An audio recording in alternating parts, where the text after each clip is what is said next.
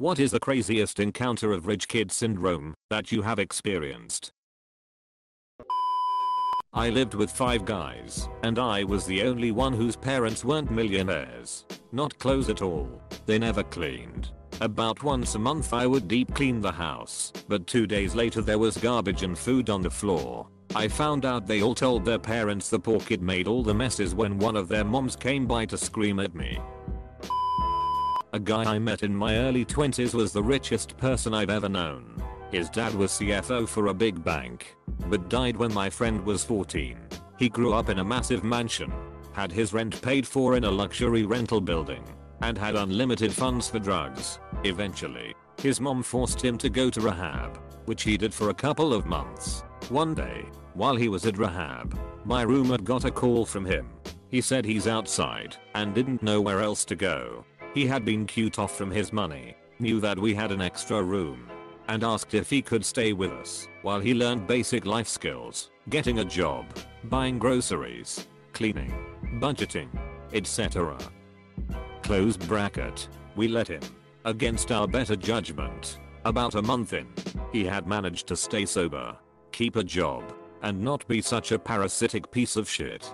His mom thought he was doing better so she reconnected him to his money. His whole attitude and demeanor completely changed. All of a sudden it's I don't have to stay in this shitty apartment, living like I'm poor. I don't even have to stop doing drugs. I've got my money back. He left right before rent was due and basically told us to fuck ourselves. 2 months later, he had the exact same situation happen. His mom cut him off again, forced him to go to rehab. He left again and called us, but this time we figured he'd rather not live in our shitty apartment living like he's poor. A consulting manager I worked with was literally Stifler. Even looked like him. He was a Harvard grad. Dad was an exec at a huge consulting firm. Smart, but incredibly ditzy and trying really hard to be normal. He walked into work one morning and asked one of his trainees if they got paid this week because he literally couldn't see the difference in his bank account. Not scathing like most of the ones on here. I grew up attending a private school in a developing country, so a lot of my classmates were in the 1% of the country. Whenever we'd be swimming in the school pool, one friend of ours in particular would always remark that swimming is more fun if the pool has a current or waves. To which I had no idea what he was talking about and generally thought he was just being imaginative. One day he invited me over to his house for swimming and he had a 50-foot indoor pool that generated a current/waves. He wasn't lying. They are a lot more fun. My college roommate's mom gave him fucking $1,400 for the weekend just randomly. He blew through the whole thing by Saturday, asked his mom for more money, and was screaming at her because she promised $1,400 for the weekend, and he spent most of what she gave him on Friday, which isn't a part of the weekend. Knew a trust fund girl whose dad gave her the money to start a company. She lost it when she went on vacation for 6 months and forgot she was supposed to pay her employees all the time. She assumed they would not get paid for 6 months and be there when she got back. I quizzed her on this for a few minimum, and it was clear she had no idea what a job was. I actually have a bit of a different story than most of these. Met a friend in Econ 101 on my first day. Pretty humble kid and all around good guy, so we got along well and were in the same study group. Turns out, kid's dad owned like a supermarket chain in HK and his mom is a managing director at a hedge fund on mainland China, and they were shit-loaded. He never let it show though, and I only found out after about 3 to 4 months of knowing him. His parents put him in boarding school when he was a kid, but he said it was actually pretty tough since the school gave zero fucks about privilege. Classes were like 1 teacher to every 3 kids and they were hardcore. They eventually sent him overseas for high school in this really upscale place in North Carolina for 4 years. He was one of the most well-mannered kid I knew in college and super humble. Got straight A's throughout college and made me pay attention too, since I was prone to slacking.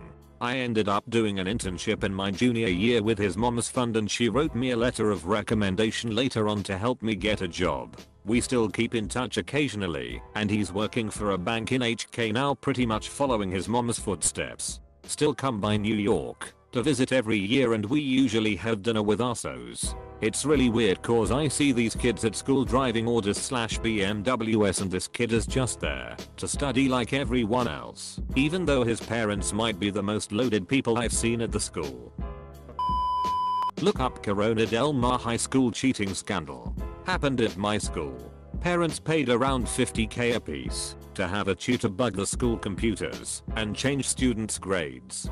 They all lawyered up big time when it came out, and all the kids got off free and all made it into their top 3 schools. Edit. I would also like to add that this made the news, and all the parents whined that their children were innocent and just had a bad tutor. A girl I went to school with, total 4 brand new cars, think Range Rover, Escalade, etc. I was also in a class with this girl when the teacher handed out papers that needed to be signed by a parent, and she signed it herself and tried to turn it in the same period as it was handed out, and freaked out when the teacher wouldn't accept it. Kids who would talk shit and pick fights and then turn around and say, "If you touch me, my dad will sue." There are a lot more. A friend I met at uni flew from Auckland to London for a week to go shopping. Clothes were cheaper in London, so to him it made sense. His parents were from Singapore and had no idea just how much cheaper cars were in New Zealand. So when he said he needed $70K for a Toyota Corolla, they gave him the money and he bought a used BMW M3. When he went home for the summer, he asked if I could mind the car for him. Given his dad had pretty much cut him off at that point, he just said I had to pay for insurance on it and I could treat it like my own. But as a 19-year sharing a flat and barely getting by, there was no way I could cover the cost of insurance, let alone petrol. This happened a couple of weeks ago at the Infiniti dealership. I was in the waiting room with a very well-dressed lady for our loaner cars. She left the waiting room to look at her loaner and came back crying. She said she drives a fully loaded QX80 and they gave her a QX60 with nothing in it. I said sorry that happened and asked how long she was going to have the loaner for. She said a couple of hours. I wanted to tell her to suck it up, but instead I sat there quiet thinking how life must be easy for her to cry over a loaner car. A Saudi guy in the UK got in a crash with light damage to one side of brand new Mercedes. He called for one of his assistants to come get him, even though the car was fully drivable. My friend rolled up on call with his tow truck and asked the guy where he wanted the Merc towed. The guy gave him the keys and said, "Keep it, I don't want it." Apostrophe. Girl got a 2-year-old Range Rover for her 17th. Now 20 and still doesn't have her license. Sits unused in their 4-car garage. I used to have a friend who would constantly say "I love" when my dad gives me money. And if I ask for a certain amount of money, my parents always give me $50 extra. This girl then bought her apartment, boasting about it on Facebook and how proud she was of herself, how at 23 she was able to afford a home at such a young age all on her own. Still makes me want to faceplant into a pile of jagged rocks. A girl in my school was surprised by her parents in the school's parking lot with a new BMW. A freaking BMW. Everyone who is out is basically watching this go down, and she starts crying. At first we are all thinking it's because she's so happy, but then she runs back into the school. Apparently they were supposed to show up earlier, I'm assuming when there would be more students to witness the surprise. I felt bad for the dad because he looked totally embarrassed and sad about it. You know, in his head he's like, "I created this monster." Semicolon. Dad bought his college-aged daughter a house in a very nice neighborhood so that she and her friends could live rent-free while they attended university. He remodeled the entire house. In all, he probably spent close to $2 million.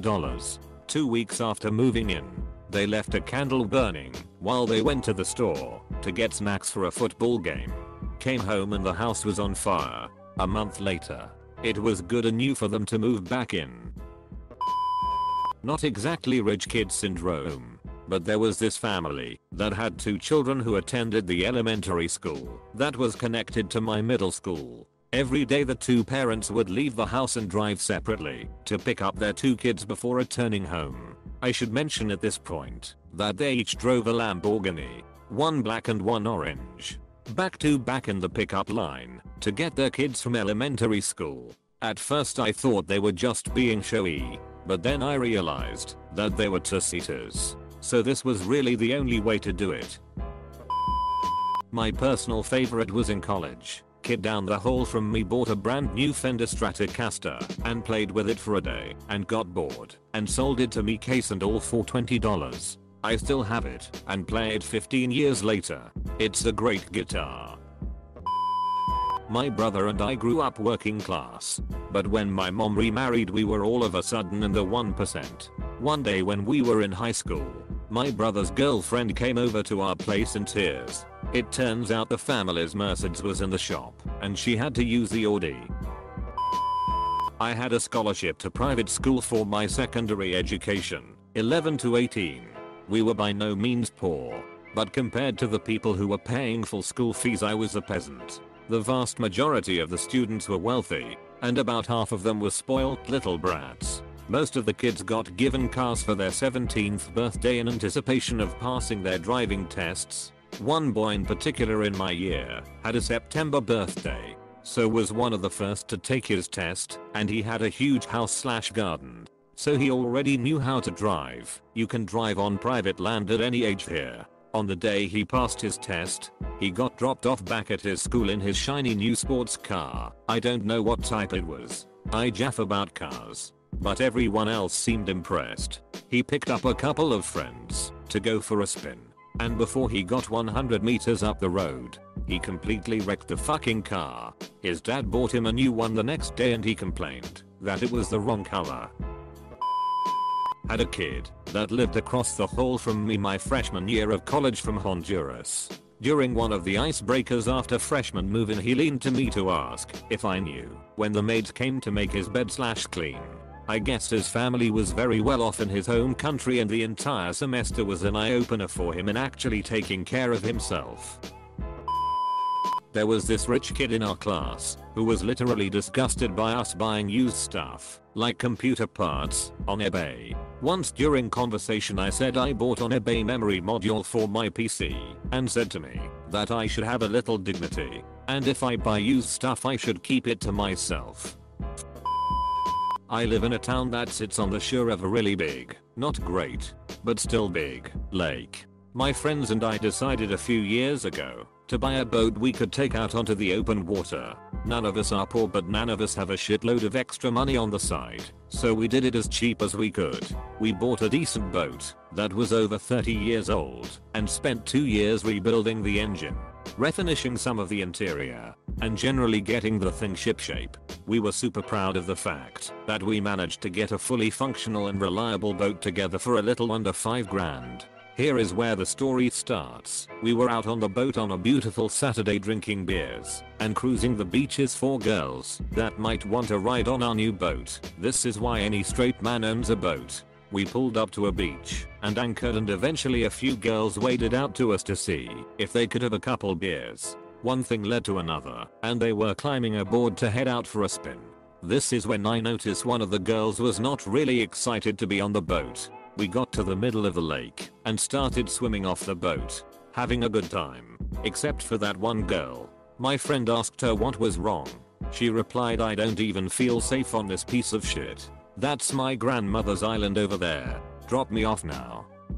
We were hurt that we had put so much effort into the boat and she dismissed it as a piece of garbage, but whatever, it is kind of a beater. We dropped her off on the island. The dock had over $5 million in boats parked at it. The girl sucked, but grandma was awesome. She brought us all ashore for beers and food and berated her granddaughter for being such a snob. Little old lady, 80 plus, lives out there alone all summer. We go back to the island all the time to help granny with the yard work and such in exchange for hanging out on a private island, but I haven't talked to the granddaughter since. This one is kinda mild I guess, but goes to show how clueless wealthy kids can be. Completely unaware of the disparity between them and average income people. Anyways, he picked me up in a new $85,000 sports car one day. The newest Corvette Special Edition model fresh off the line. I said, "Holy shit dude, your car is incredible." He said he wished everyone knew he had to work a full month with his grandfather and earned it himself.